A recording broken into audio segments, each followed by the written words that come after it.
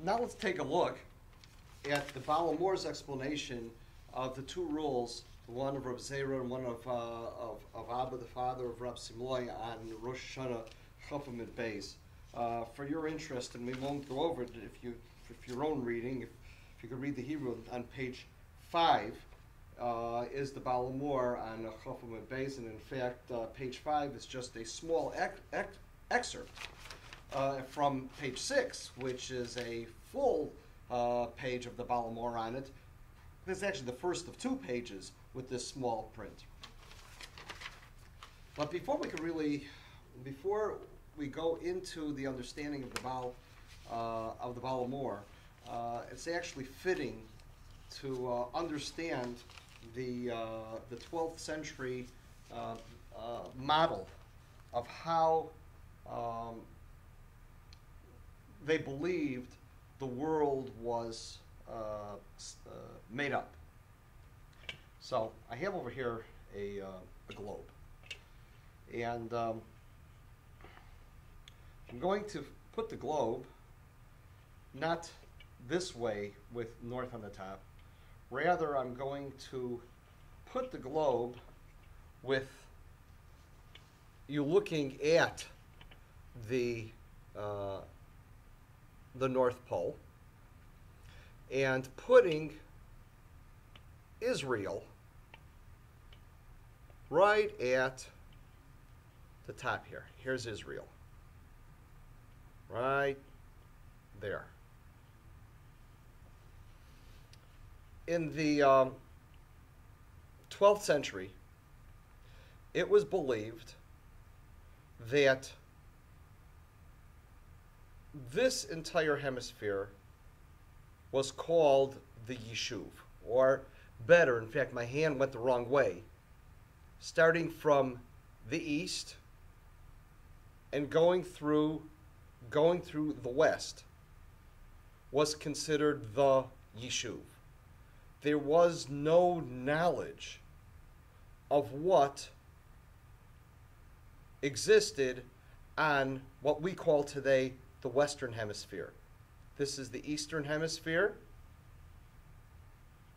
and this is the Western Hemisphere. It was believed at that time that there was nobody inhabiting the Western Hemisphere. It was believed that the entire Western Hemisphere was covered by a great ocean. And therefore, you had what was known as, you had what was called the East, which was defined as everything east of Jerusalem, and as the Baal HaMaor puts it, to 90 degrees east of Jerusalem, since the entire sphere is 360 degrees, and since 180 degrees of the sphere was the Yishuv, was the habitation, and 180 degrees of the sphere was uninhabited, was an uninhabited sea known as the Tehom, the deep, and that the habitation was equally divided between east and west, with Yerushalayim dead center. Now, today, we call the center, it was decided back in the early 20th century that the longitude that passed through from the North Pole to the South Pole through Greenwich, England, was known as the prime meridian. And it was from there that everything east of the prime meridian was considered east, and everything west of the prime meridian is considered west, or was the Eastern Hemisphere and the Western Hemisphere. The Eastern Hemisphere is east of the prime meridian, 180 degrees east from Greenwich to the date line. And the Western Hemisphere was 180 degrees west of Greenwich, England, to the date line. That was decided in the early 20th century. And there was a great deal of discussion and argument as to whether Greenwich, England was the place to choose. But that's beyond the scope of this discussion. But according to the Rishonim, according to, as we're going to see, the Kuzari, but if you go to Levium for sure, according to the Baal HaMaor, the prime meridian was through Yerushalayim, which, by the way, is approximately 35 degrees east of Greenwich. So if you wanted to take a look at this map, you have the prime meridian, longitude 0, passing through Greenwich, England. And you go, and therefore 90 degrees east of Greenwich passes through Russia and Western China. But if the prime meridian was Jerusalem, it was Yerushalayim, so actually it would be approximately 35 degrees east of a regular map's 90.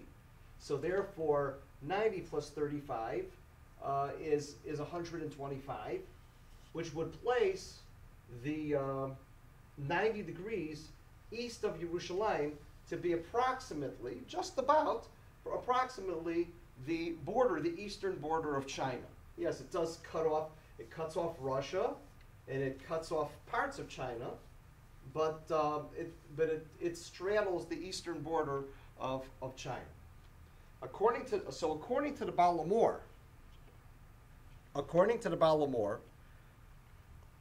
the center, the prime meridian, the longitude from which you measure east and west, runs through Yerushalayim. And therefore 90 degrees east of Yerushalayim is what's known as the east. And now here's the caveat according to the Baal HaMaor. Remember, we said that it was the eastern hemisphere was considered the habitation. Western hemisphere was nothing.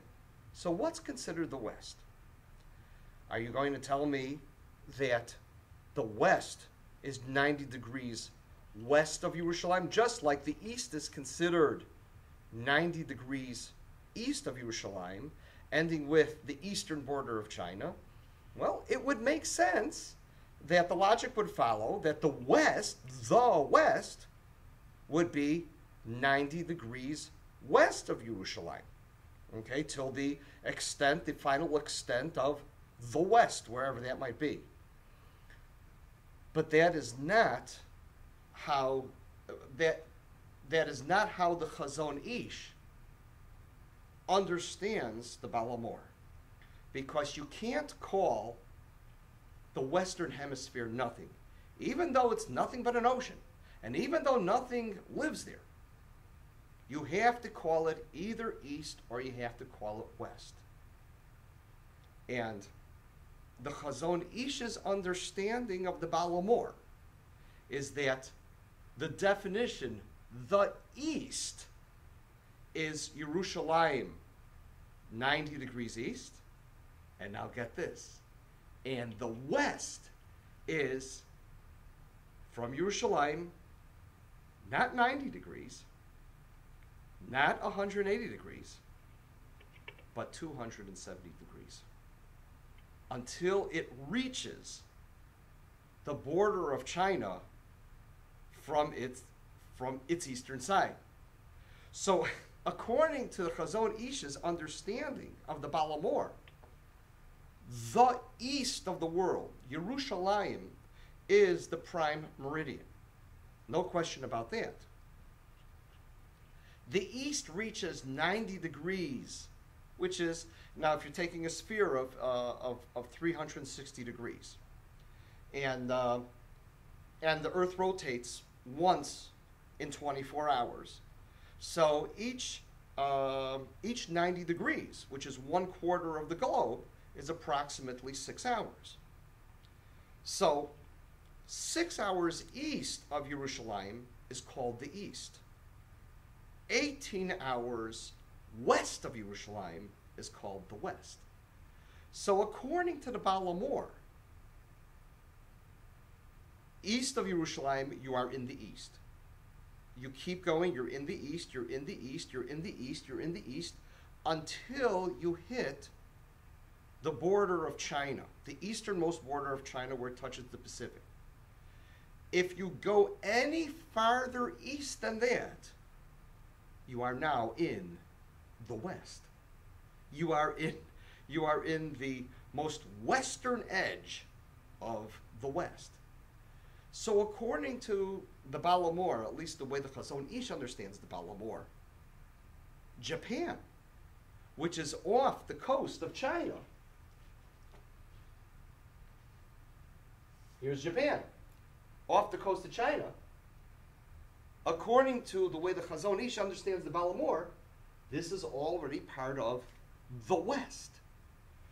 So the West, according to the Baal HaMaor, here's Yerushalayim. From here to here is the East. From here, west, west, west, west, west, west, west, west, west, west, west, west, end of west. Once you understand that, and by the way, that is the crucial difference between the Chazon Ish and Rav Tukachinsky. Because Rav Tukachinsky says, absolutely not. Just because they you know, if you take a 12th century model, and they didn't think that anything lived on the Western Hemisphere, don't think that because of that they called it all West. East is east and west is west. And the definition of east is 180 degrees east of the prime meridian, wherever you put the prime meridian. And west is 180 degrees west of the prime meridian, wherever you put the prime meridian. So according to Rav Tukachinsky, Japan is still part of the east, because the east goes 180 degrees east of Yerushalayim. According to Rav Tukachinsky, this is the definition of east. And according to Rav Tukachinsky, this is the definition of west.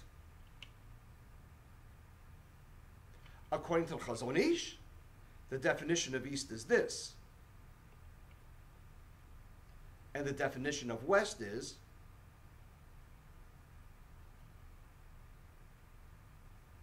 and that is the crucial difference.